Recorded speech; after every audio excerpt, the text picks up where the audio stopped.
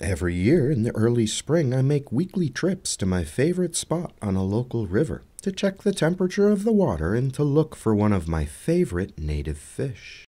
And each year when I return to the river, everything seems to be different because the riverbed changes constantly as if it were alive. Old familiar rocks that I'm used to seeing have now disappeared and new ones have been exposed by the current. Rocks, sand, and silt are also transported by the current from one part of the river to another, and when the current slows down, anything that's suspended in the water column will settle to the bottom and collect in a pile. And if this was a river in Indonesia, this pile of leaves that has settled on the bottom might make a perfect spot to find a group of coolie loaches. But the fish that I'm looking for likes to have its water moving a bit faster. Fish that prefer to live where there's a steady current are called rheophiles, and if you wanted to use that word as an adjective, you'd say that those fish are rheophilic. Some examples of rheophilic fish in the aquarium hobby include hillstream loaches, plecostomus catfish, darters, the pandagara, and most of the freshwater gobies such as the stiphodons.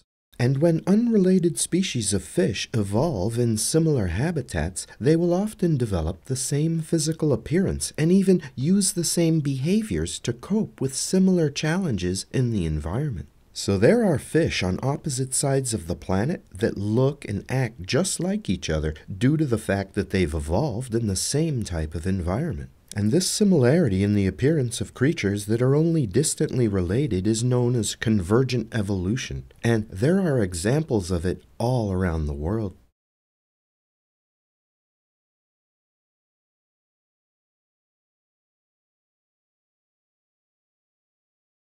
And now it's time to meet the star of the show.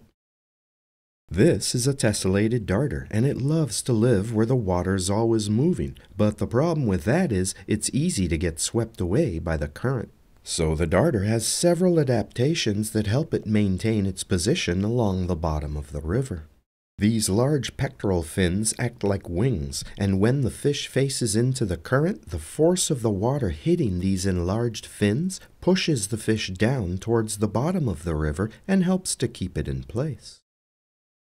Many fish that live in high-flow environments have modified either the pectoral fins or the ventral fins to help them keep from being swept away. Most rheophilic fish species are also benthic, which means that they live at the bottom of the habitat. Benthic fish don't usually have a swim bladder, and if they do have one, it's typically very small. Many benthic fish species also have eyes that are positioned near the top of the head. Speaking of which, the tessellated darter has excellent eyesight, which it uses to distinguish its food from all of the other moving bits and pieces at the bottom of the stream.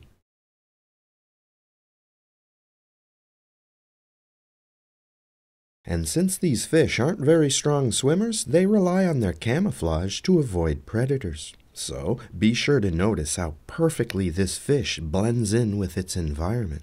They are true masters of camouflage. And once again, take notice of the enlarged pectoral fins as they work to keep the darter anchored near the bottom of the stream. This is a large male, and we're at the tail end of the breeding season, so his colors have faded somewhat, but they'll return again next spring.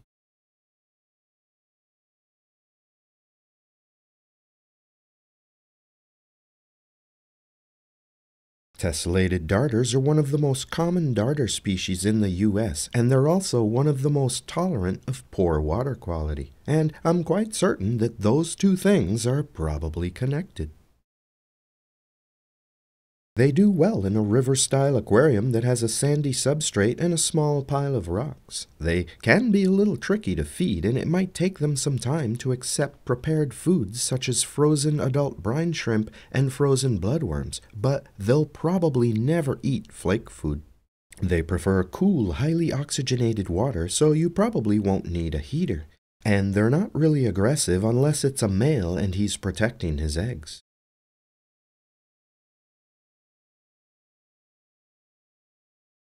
Some darter species are incredibly beautiful with bold colors and patterns, but it's only the males that are brightly colored, and it's only during the spring spawning season that they display their best colors and patterns. But don't let that deter you from keeping these fascinating native fish in your aquarium. And if you don't like this particular species of darter, there are many others to choose from, and some of the darters in the US are among the prettiest freshwater fish on the planet.